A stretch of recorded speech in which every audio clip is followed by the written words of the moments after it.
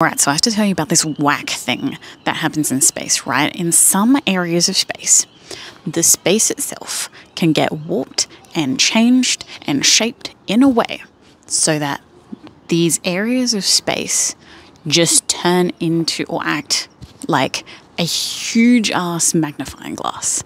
So if you think about a magnifying glass, the glass in the lens itself is basically just space. In this situation, space turns into the glass. It's just shaped and warped and changed in a way so that it acts like a magnifying glass lens. And I know that sounds insane, and I know it sounds like something that shouldn't happen, but not only is it something that really definitely does happen, but it's something that scientists have been using for literal years to be able to look further than what they would be able to without it. So for example, astronomers will take a really powerful telescope like the James Webb and then use that, point it at one of these spots in space that's just like a huge magnifying glass.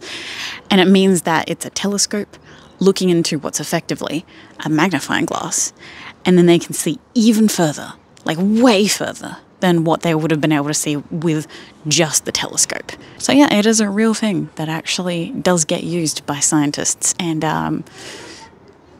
science is crazy.